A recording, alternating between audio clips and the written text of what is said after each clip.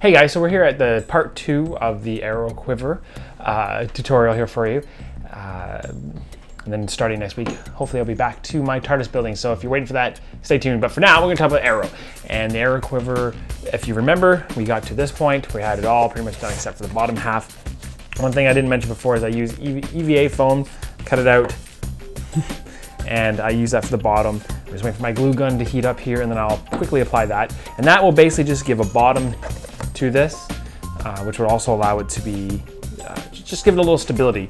I hot glued in only because it usually forms just fine. The hot glue, this particular hot glue really solidifies quite nice. Plus it gives it a softer bottom for any arrows that you can put in there. So if you can use arrow shafts or if you're going to use dowels or whatnot, it's gonna go in there. So yeah, so that's pretty much why I do it that way. Plus it also gives a nice solid bottom for when you actually put the cordura around it, which will be the next big part of this. So I'm gonna go through all the parts. I'm gonna go through all the things that you're gonna need for the straps and for the bottom of this.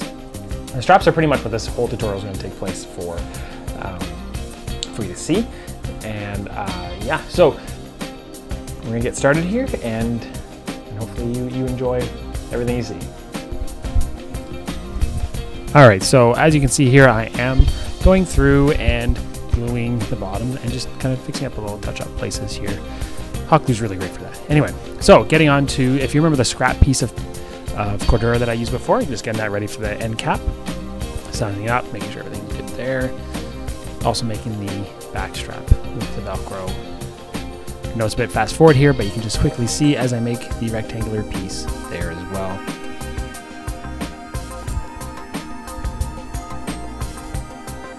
And of course I ran out of thread. So I could put a piece of Velcro on the back of that strap. And I figured out I drew a chalk to get the right angle because again, it is tapered. So sewed that up, sewed that on, burned off the excess as well.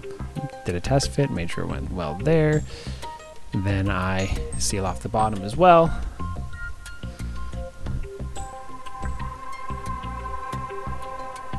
Make a couple little tweaks to the, making sure that it all fits on nice and smooth, nice and nice, that it covers up everything and it leaves it fairly flush. Then we move on, we do the top strap. In which case, I ran away from the camera here, I apologize, but basically I cut away the pieces there so I can pull it into that area, making sure that would fit a 1.5 inch wide piece of nylon. The main straps are 1.5 inch. And then you have 1 inch for the Y strap for that quiver as well. Oh, just make sure it's all nice and tight. You have two, I did it really quick to show there, I apologize, but there's 2 tri-glides, 1 D-ring, all plastic black. Here's the leather. I had 2 different hides I used, and they're definitely green, and the real ones on the show are green, but I wanted one that kind of looked kind of brown in some light, so they are olive. This one that I'm using here is olive. I use my ruler to make sure I cut that out. And then I make sure they fit the 3 pieces there, which I'll put in the description what the sizes are. And I use a little bit of glue, which was stuck a little bit to get out. Put that on, and this just holds the leather a little bit more in place, so when I stitch it down, it doesn't kind of deviate or jump away from everything. Because you do have to do 3 stitch lines. The longest one here is probably the most interesting to make sure. Put it all down. Again, I did use lambskin here. The real show one uses cow, but I prefer the lamb. So then you do one side, then you do the other side, and then you do the middle. That holds it on very well. So again, there's 3 pieces. And so the main piece, the main strap that goes around you, then there's a strap that kind of folds over and holds the main strap to the back part of the main strap. And then there's that piece that goes towards the back and the quiver. And then as you're looking here, just getting them all done.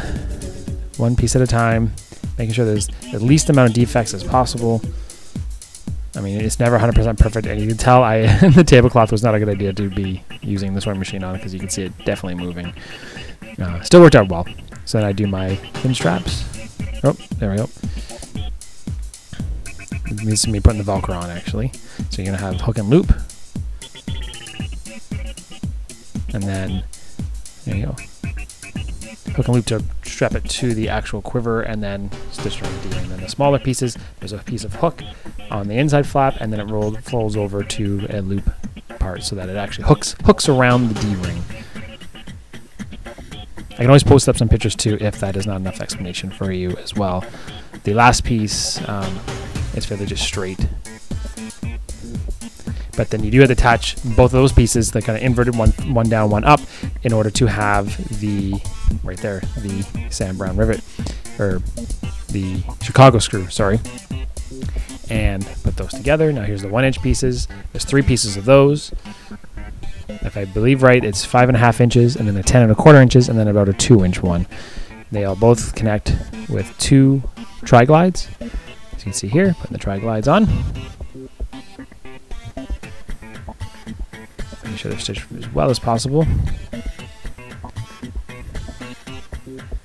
And then you start to actually have the quiver taking shape, the straps taking shape, because otherwise you need this Y piece, otherwise it will just slide around.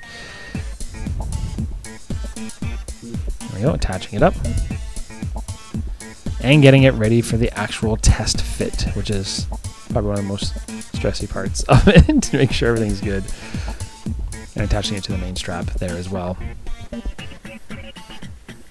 But yeah, so here we go. Let's give it a, let's do the finishing touches and give it a, pop it on our back there. All right, so I've got the straps all done. It's gonna look like this, kind of like a big giant T at this point. We have the main strap, which folds over with Velcro. We have the bottom, which is on the D-ring. We have the mid-Y section, which has 2 hinged tri-glides. Then we have the back bit. We have the Chicago screwed joint and the wraparound to hook onto the D-ring over there. The last thing you're going to do to this guy here, so again we have the loop here, and we have a loop down here with Velcro in it. That has a piece of Velcro to hold it as well.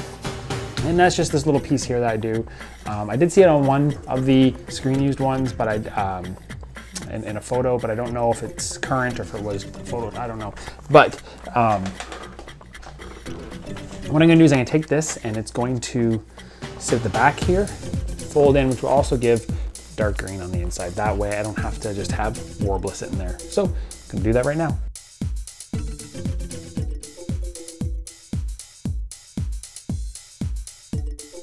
All right, so we got it all done. You have your straps. So I'm just gonna feed that through.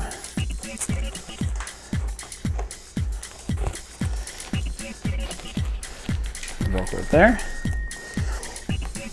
We're gonna try it on, make sure it fits. Got a mic cord in the way. There we go. This goes here.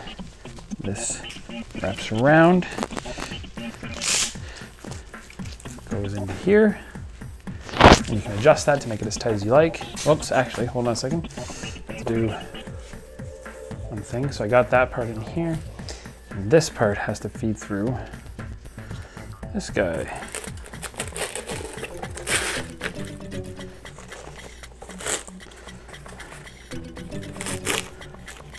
It's gonna sit diagonally on my piece of Velcro I put there. All right, now we're gonna try it on to make sure everything's fitting right.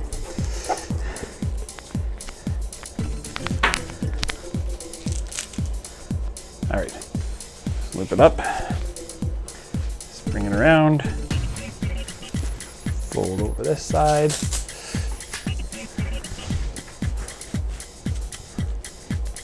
You might have to adjust a few things yourself to figure out where you want things to fit as you do it. There you go.